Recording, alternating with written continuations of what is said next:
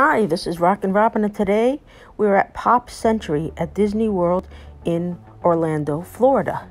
As you can see, this is the entrance, and they show the various buildings. There's buildings from 1950s, 1960s, 1970s, 1980s, and 1990s. You're seeing now is the main building, and this is the area where you would be picked up by buses or different areas where they bring you to parks.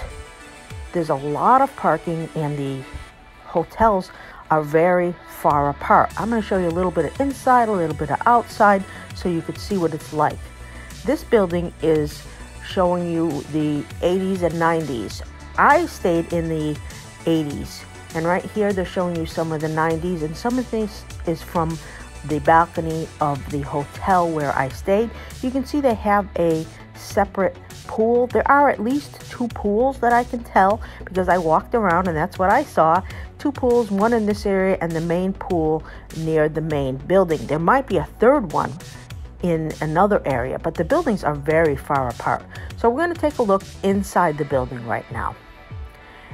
Of course, they have beautiful things on the wall. Everything in Disney is always well done. The Pop Century Resort is located in the ESPN Wide World of Sports resort area. So there are several other resorts in that area. You can see all the waiting line for people to sign in. Now this resort opened December 14th, 2003.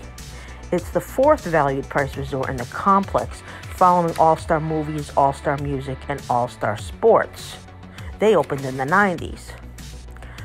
As you could tell, the resort is themed around the 20th century American pop culture. That's why it's called Pop Century. The original plans, they were going to call it Legendary Years and Classic Years and divide it in two parts, but they decided to call it Pop Century. Now look at the cool items on the wall. They're from different eras and different things that are between the 50s and the 80s.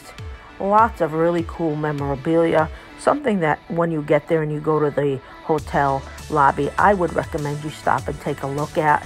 It's fun to reminisce, and if you have kids, you could tell them a little bit about what each item is, and they'll have fun looking inside.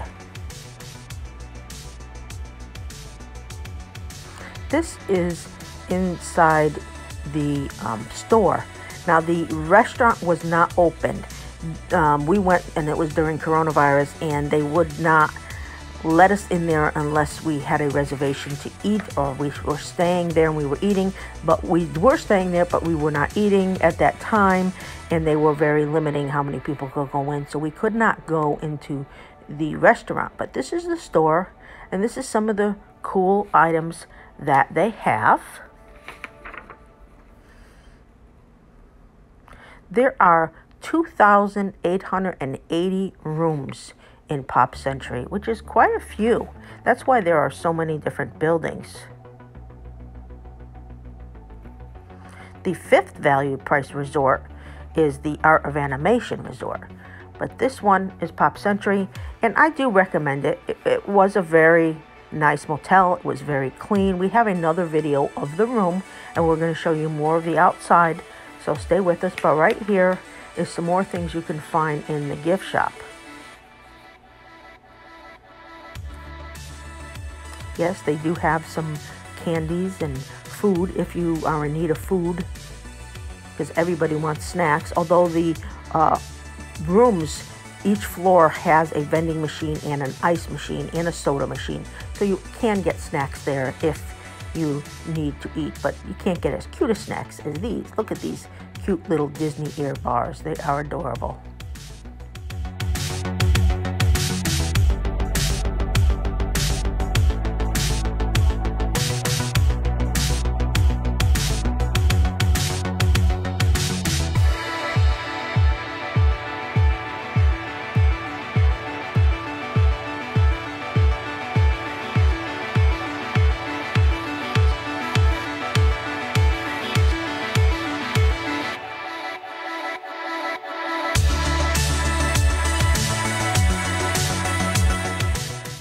Now we are going outside again to show you what is outside some of the different rooms. There's really great decorations. They did a very good job.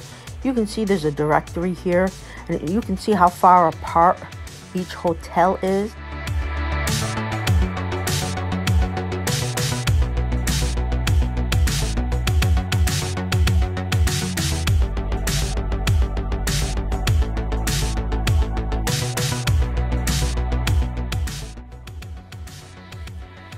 Okay, over here, outside that one has a yo-yo, which is always a lot of fun. And look at the beautiful designs on each building.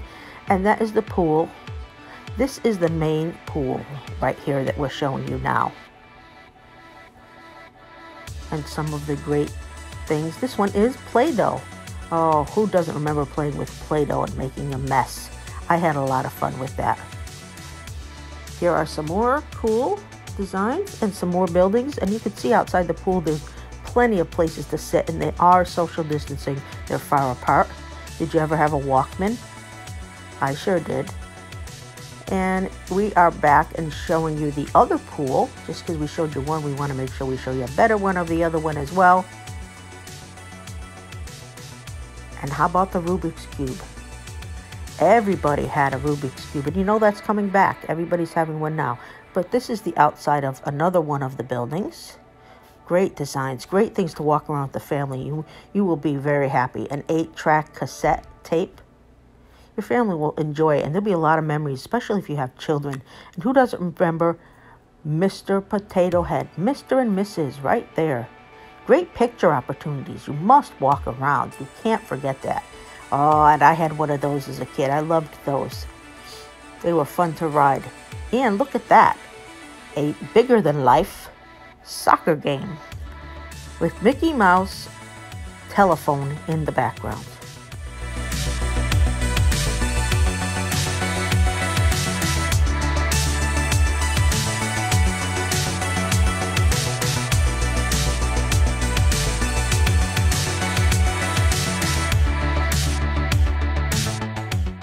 And if you're up for it, after you have a long night at the parks, why not play a game of Twister? You can spin the Twister and find where you should go. There I am, ready to spin it and see what it lands on. Lots of fun.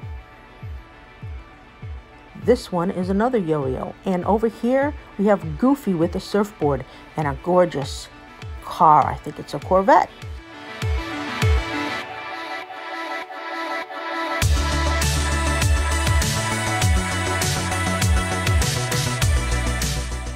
When you walk towards the Skyliner, because you can get to the Skyliner from this is the beautiful view.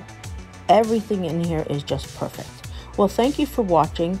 This is our video on Pop Century. I hope you enjoyed it, and please remember to subscribe.